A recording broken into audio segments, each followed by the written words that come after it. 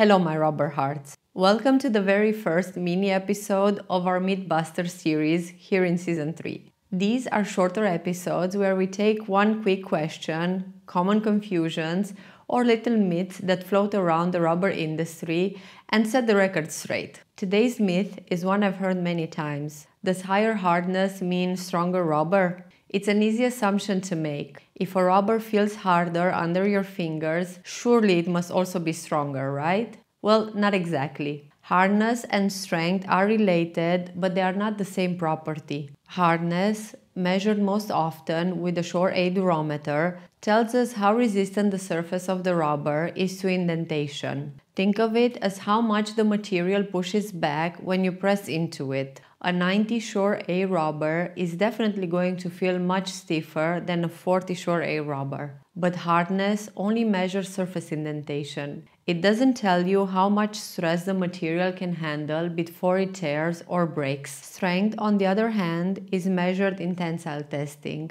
It's the maximum stress a rubber can withstand before it breaks, usually expressed in megapascals. A soft rubber can still have a very high tensile strength, while a hard rubber might be brittle and snap under much lower stress. A nice everyday comparison is chewing gum versus a pencil eraser.